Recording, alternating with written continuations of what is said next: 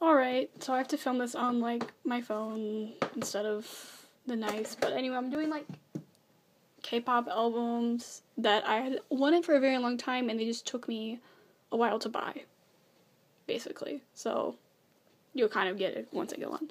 But anyway, I'm gonna start off Shinhwa. I bought this around last year in October. Obviously, this is one of their new releases, Dusty.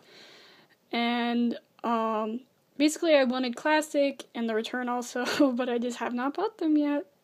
I don't know why. I need to buy them, but it's like, it's like, kind of put it up. They're not priority. But I do love Shinhwa, so I would like to buy those. One that took me, I'd wanted this ever since I basically got into K-pop. It's such a great album. I found it, but unfortunately got, like, out of print. But I was able to find it from a seller used for a very, very, very cheap price.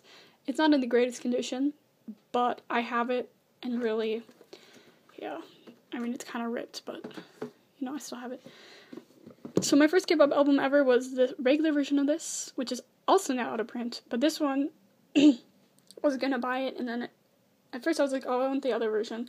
I was gonna buy this, and then it was out of print, so I was really, really upset. And I just never bought this. This one I actually bought, I got this year, a couple weeks ago, I think. Because I found it, I was just like, oh yeah, I forgot I wanted that. So I bought it used from Japan for around $7 or $8 that's just an unbelievable price for this. Especially how much I wanted it and how much memories this brings back. Another one is A-Pink. So these ones, I basically, I loved My Mind when it came out. I just never bought an A-Pink album until 2014. And then I was like, these ones don't come with photo cards, so I was, like, very picky. And, like, even before that, I was like, I'm not gonna buy this. I was like, even though I do like them, it's like, not a super, super love.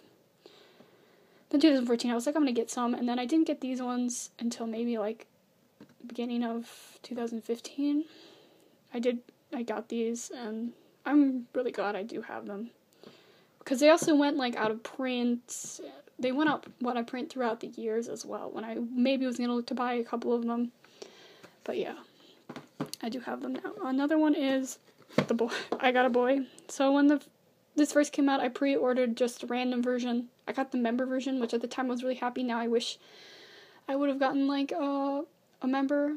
I was able to luckily find this through a friend. It's a little bit beat up and damaged, but I got it for a fairly cheap price, and it's lovely. I'm so glad to actually finally have a member version of I Got a Boy. Then I have After School's Virgin. This one I bought in Japan in 2015. This one I had wanted ever since it came out as well. This is just, I was so happy to find this. This was one of my highlights was finding this used. It was used too, obviously. This is out of print. I really, really also still want Orange Caramel lipstick. I just don't have it yet. I just want it. But it's I never have gotten around to getting it. It's also out of print and hard to find, so I just remember just wanting this for the longest time. I finally got it, and I'm so happy. Next we'll just kind of do obviously the box version of SNSD. I have their first box. I'm just going to show all three boxes and talk about them together. Their third box, and then their second box, I mean. I'm going to put these ones away because they're these over here. Anyway, obviously I was a Soshi fan, and I wanted all these albums obviously when they came out. It's just that they were all about $100. I didn't buy them until last year, and I found them all used, because I had bought the normal versions, at the time they came out and released, but it's just, I couldn't afford to pay, I didn't want to pay, and I couldn't afford to pay $100 for these. So I bought them all secondhand for around half the price that maybe all the stuff came out from Japan.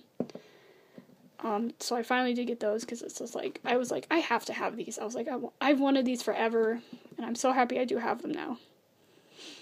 And I did pay a cheaper price, and I'm very, very happy with that. This one was more pricey, though. This one was very pricey, because it's a newer one, but I'm very happy that I have those. Next, we'll do a couple t-ara's jewelry box. I did one. It wasn't super wanting, but I maybe was yeah, that'd be nice to get. So I just picked that one. And then we're gonna do a couple more t-ara ones again, and then again 1777, and just again. When this came out, I wanted it. I wanted it so badly, but I just never bought it. I don't know why I didn't buy it at the time it came out. Luckily, I did buy this. I bought this from a US seller, but it was new, so that's nice. So I got it fairly quickly when I was just like, I need it. And it's just, oh, it's so perfect. I love it so much. And same with this one as the repackage. It's just because, like, I was like, oh, maybe I should just get the repackage of this. I love the repackaged songs. And I was like, no, but I like Again more.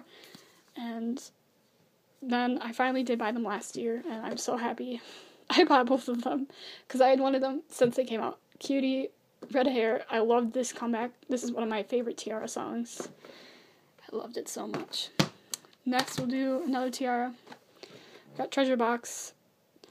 I got Eunjung's keychain. I just wanted this ever since it came out. I just, like, there was a lot of times I almost bought this, like, 5 or 6 times. I was like, oh, I'm gonna buy this now. I'm like, nah, I'm not gonna buy it. I'm like, I don't have any other tiara, then I have to buy their other stuff. So I just ended up buying it. I bought it, like, last year. Last year I bought most of my tiara stuff. I decided just to go in and get t-ara. And that happened. And then I'm so happy I have this. I love it. Oh, I love it so much. There's Kitty right there. It's just amazing. I just love it. And then we'll have the album. I guess I would consider this the album I had always wanted for years and years and years and years and years. I've almost bought it so many times, and I was just like, screw it, I'm finally getting this. And it is t-ara's Breaking Heart again. I wanted this for so long. Like, t-ara was one of the first girl groups. This album, I heard all of their songs when I first got into K-pop. And I don't know why. It went out of print for a while, so it was hard to buy.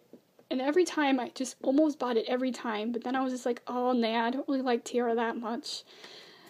But now I love t-ara, though. Like, I don't know. Recently, I've always loved Cutie. She became my bias basically in 2013, around bunny style era. But I just remember just always wanting this forever and ever and ever. And I finally have it. Like, I finally bought it last year, and I was just like, it's mine now. It's my album. I love it so much. It's such a good album. If you have not heard this album, go listen to it. It is one of the best K-pop albums ever. This one, and also, I would say, Virgin and Neurotic. Oh, and again, Black Style. This one is amazing. And this one. All of these are some of the best albums.